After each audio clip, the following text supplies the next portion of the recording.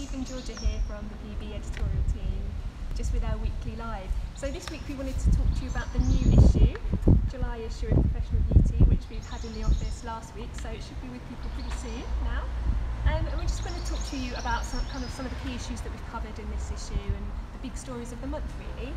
So one of the lead features was written by Georgia, so she can talk through. Yeah, so we did a feature in the July issue on skin needling treatment, and I looked specifically at mesotherapy and microneedling, and kind of compared a lot of the different elements of both of them.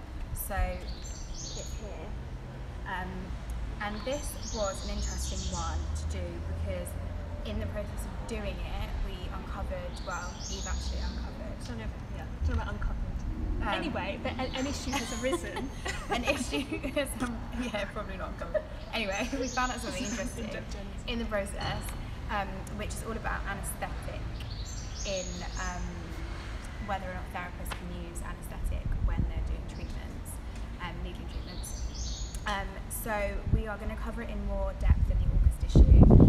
So I won't get into it now, but it is kind of emerging as another one of those areas in the kind of aesthetics beauty crossover where there's quite a lot of grey area and a lot of different opinions and perhaps not so much actual straightforward legalities. Yeah, it's another area that's probably not as cut and dry as some people think it is, because I think, as we're all aware, some microneedling treatments require topical anaesthetic first, whereas some you don't really need it, so it's dependent on the needle depth and lots of other things. So I think the issue really is around whether therapists should be applying topical anaesthetic, or how they're obtaining it in the first place, and whether there's just been a few changes in guidance really. So there's not necessarily a change in the law or anything like that, but there's some changes in guidance from local councils and from some of the suppliers. So just to be aware of it, have a look online at professionalbeauty.co.uk/anaesthetic for a bit more info and to give us your opinion. We're going to cover it again in August. Yeah, let us know if you've had any experiences with it. But yeah, that's just one of the kind of ways you can needle. So there's a lot you can learn about mesotherapy in here as well. So yeah, that's needling. Yeah, another big feature in this issue is it's about cybercrime, which is a really big topic at the moment. So we're focusing on it from a software point of view and also an insurance point of view, and it's interesting because stats are showing that more than half of UK businesses are subject to some sort of cybercrime, cyber attack really on your data. So with GDPR coming in, it's just more important than ever to protect your data, as we know, protect your clients' data. So yeah, we're looking at what the software companies can do for you on that score, and also what the insurance providers can do and where the danger's coming from and just how to protect yourself really. So quite an important one, I think. Yes, I agree. Good. And then something else that is nice and interesting in and this issue. Very beautiful. And looks very beautiful.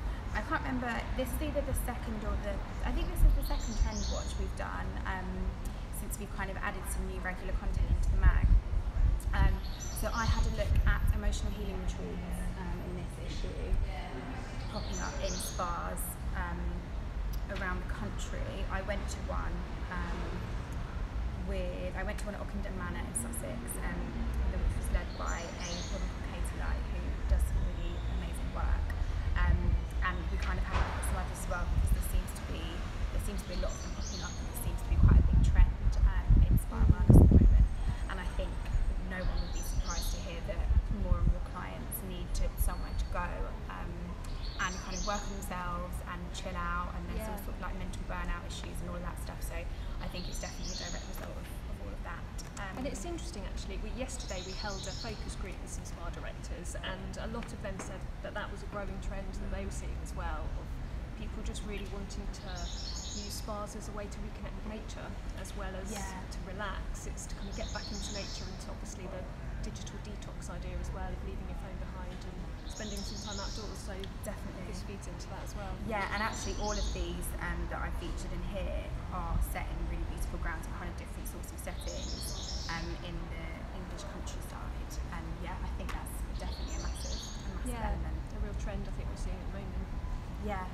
Another completely separate topic. We have a really beautifully written piece here by Chris, who's behind the camera, so, on Facebook ads. So this is really interesting. It's a really kind of useful, to the point, pieces of advice on, if you've never really done Facebook ads before, how to make them work for you. So there's key tips, there's what types of campaign you need, how to work out what your audience should be, how much you should be spending, really just a complete guide from A to C of how to do one. So, I mean, I learned a lot from reading that. Just see if there's anything else particularly interesting to tell you We've got a about. couple of guest pieces. Yeah, we do. Oh yeah, we have a guest piece from Melissa Evans in here, if I can find it, about diversity in your spa marketing, which is interesting. We've done quite a lot of coverage, bits and pieces about this online, you've probably seen, but she has done a kind of first-person piece for us in this issue, which I can't find, but it's Here fine, it you should is. see it. There we go. Yeah, about digital marketing material body shame clients, so just being conscious of the images that you're putting out there, and the kind of bodies and people that you're featuring, and having to think about whether you might be excluding some clients from feeling they can come in and it be a kind of inclusive and accepting space. So that's quite interesting.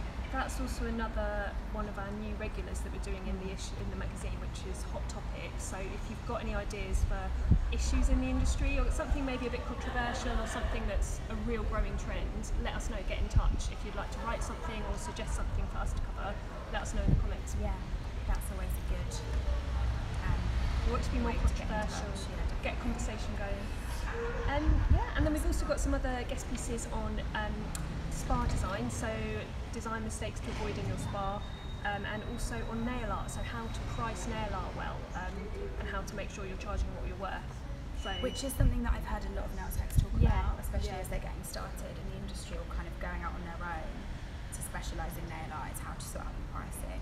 yeah, so there's some good advice in that one as well. Tons of other stuff too, but you know, we could go on all day. It's such a good issue.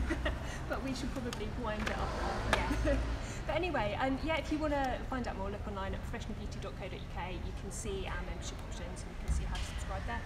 Otherwise, we shall see you in a week. Thanks for joining us. Bye.